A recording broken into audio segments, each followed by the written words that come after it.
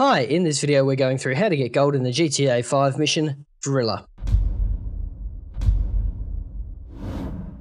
Hi and welcome back, my name's Dan and I'm an old, grumpy gamer.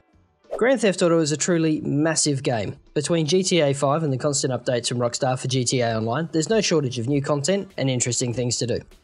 Join me then in our continuing series, Getting Gold in Every Damn Mission in GTA5, as we look at the Grand Theft Auto mission, Driller.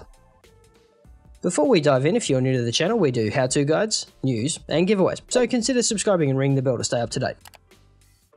Getting gold in this one can be a bit challenging, but it's a whole mess of snipey fun.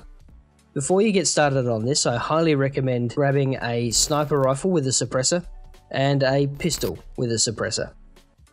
And to get gold in this one, we'll need to avoid detection and complete the mission within 5 minutes. So let's pick it up from a restart outside the construction storage yard. We're just going to duck back across the street here. You see we're going in under the cover of night as well, which makes it a bit easier. We'll grab a sniper rifle out. There we go. And what we want to do is just start pegging construction workers.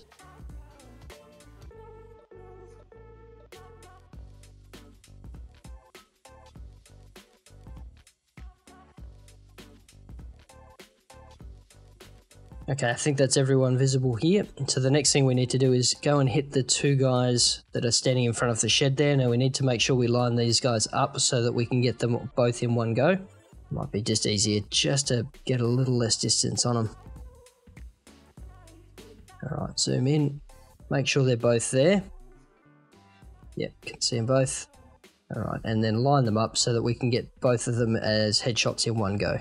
There we go, that's both of them down, and that security guard. Alright, sweet, that should be it. Let's just swap to the pistol, make sure we've got the suppressor in, just in case there's anyone else we spot. Alright, into stealth. And we're just going to sneak through the yard. Yep, there is one there. With a really, really good look to make sure there's no one else around.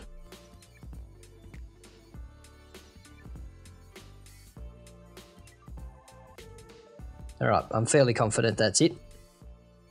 So now we can just jump in the truck. And then head out the gate to the right there.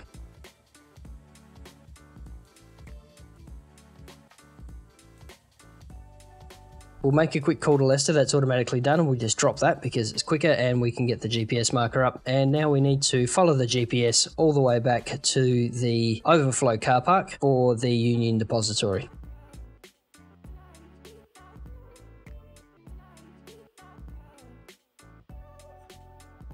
Alright, now we'll ask us to take a left up here. We just want to go straight through. Otherwise, we'll end up doing an extra couple of bends, which we don't need to. So straight over this intersection, and then we want to hang a left at the next intersection. Here we go. And that just saves us a little bit of time and a little bit of pace. Under the tunnel. Hang a left here.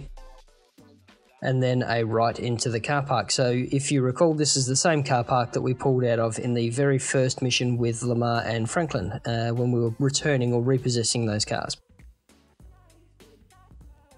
And that's gold, so it didn't get detected, the sneak thief, so that's a lovely little Oblivion or Skyrim reference there. And of course the mission time, which we absolutely stormed in with a whopping 37 seconds to spare. So, what are your thoughts? Do you have any tips for other viewers, or could this have been done differently? Leave your comment down below. And check out the video on the left for the next storyline mission, or the one on the right for some more old, grumpy gamer goodness. Stay safe, wash your hands, and we'll see you in the next video.